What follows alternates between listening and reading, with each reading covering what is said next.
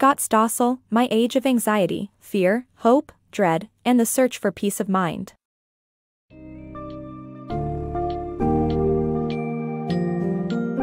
Embark on a journey exploring clinical anxiety, a mental illness more common than you might realize.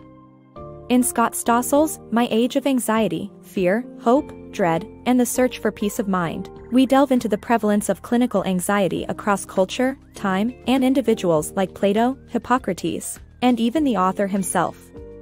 Understand the effects and limitations of living with anxiety while contemplating the possible causes and theories surrounding it. Gain insight into the possible sources of anxiety, from genetics to early childhood experiences, as well as the coping mechanisms and treatments available.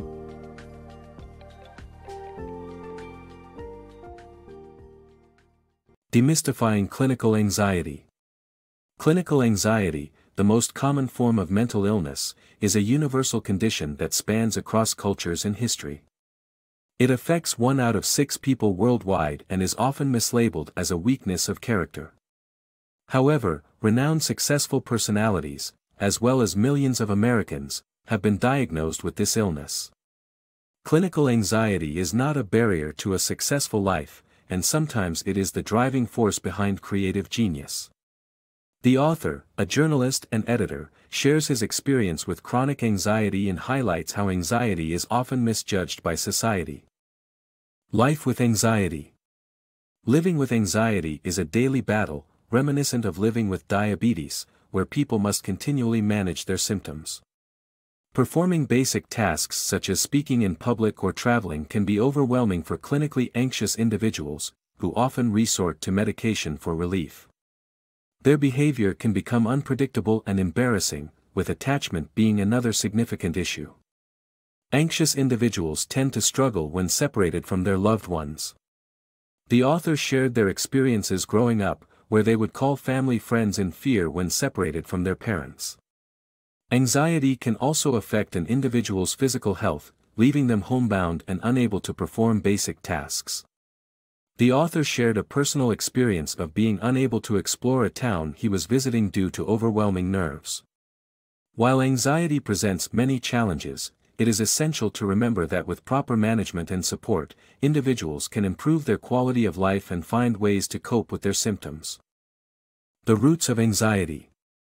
Children's upbringing and mother-child relationships contribute significantly to their anxiety levels.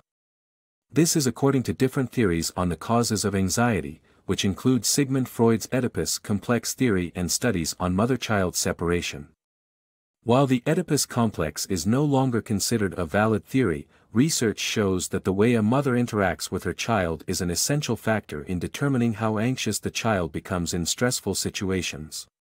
Children who endure long separations from their mothers tend to have long-term effects such as anxiety, aggression, and social abnormality in adulthood. Thus, it seems that a child's upbringing has a significant influence on their future behavior and level of anxiety. The evolutionary adaptation of anxiety. Anxiety is not always a disadvantage, but an evolutionary adaptation that can be traced back to our genes. Our phobias were useful fears in the past, but clinically anxious people fear things that are not intrinsically dangerous. Studies show that anxiety has a genetic facet, and certain genes are related to anxiety. The Stathmin gene provides the ability to feel fear, and the RGS2 gene is correlated with highly anxious people. The physiology of anxiety treatment. Anxiety is a condition that originates in the brain, particularly in areas that experience hyperactivity due to worry or fear. Clinical anxiety results from a defective neurotransmitter system that leads to reduced serotonin production. Medication, particularly anti-anxiety drugs, can be an effective way of managing anxiety, but it is not a one-size-fits-all solution. Drugs such as Xanax work by binding to neurotransmitters that inhibit the central nervous system's activity, resulting in calming effects.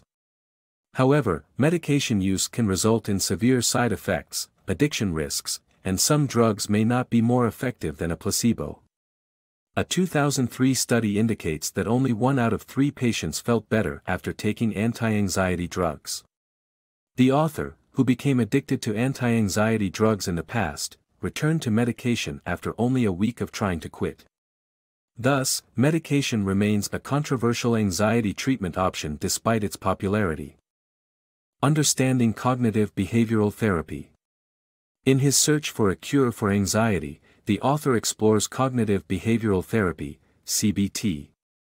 Unlike medication, CBT aims to get to the root cause of anxiety by exposing patients to their fears and challenging irrational thinking. The most common approach used in CBT is exposure therapy. This therapy involves a patient having to confront their fears to learn that there is no actual threat present in the feared object.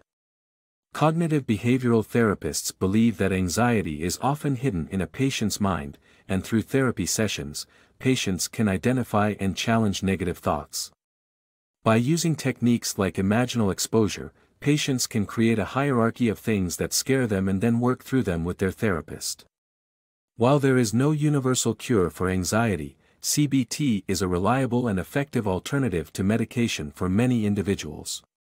The author, who has undergone CBT therapy himself, is still fighting his anxiety to this day, but CBT has certainly helped him to reduce the intensity of his anxiety symptoms.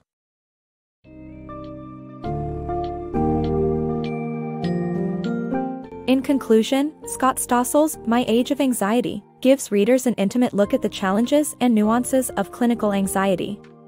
Highlighting famous personalities who have lived with the condition, the book demonstrates the universality of anxiety as a mental illness.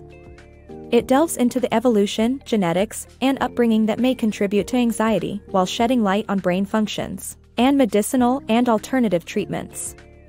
The book encourages understanding and empathizing with those living with anxiety, as well as reassures those who suffer from it, that life can continue with relative normalcy despite their condition.